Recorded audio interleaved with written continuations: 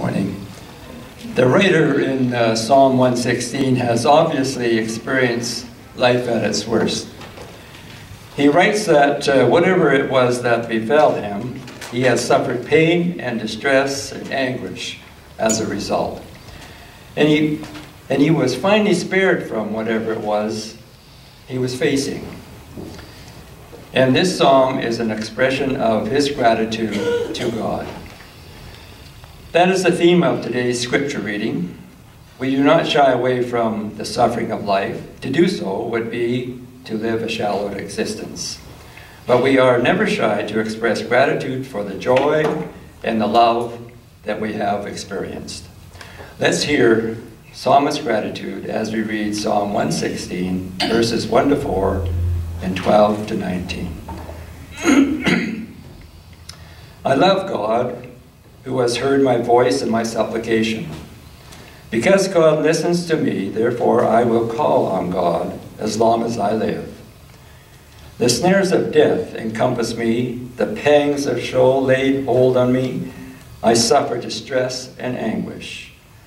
Then I called on the name of God. O God, I pray, save my life.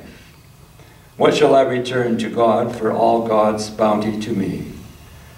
I will lift up the cup of salvation and call on the name of the Most High. I will pay my vows to God in the presence of all God's people. Precious in the sight of God is the death of the faithful ones. O God, I am your servant. I am your servant, the child of your woman's servant. I have loosed my bonds. I will offer you a thanksgiving sacrifice and call on the name of the Most High.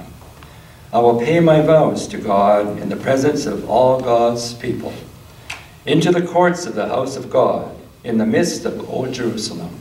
Hallelujah. The first letter of Peter picks up the theme of gratitude and suggests that the way we live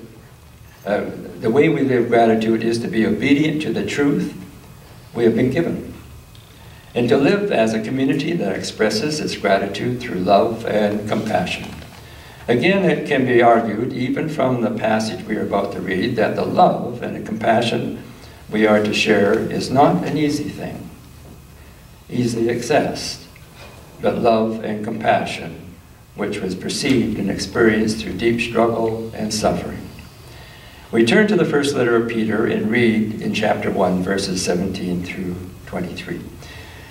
Since you call upon a father-mother who judges all people according to their actions without favoritism, you should conduct yourself with reverence during the time of your dwelling in the strange land. Live in this way, knowing that you were not liberated by perishable things like silver or gold from the empty lifestyles you inherited from your ancestors.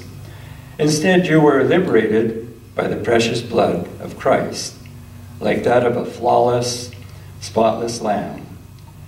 Christ was chosen before the creation of the world, but was only revealed at the end of time.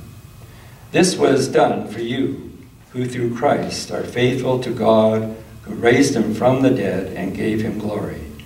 So now your faith and hope should rest in God.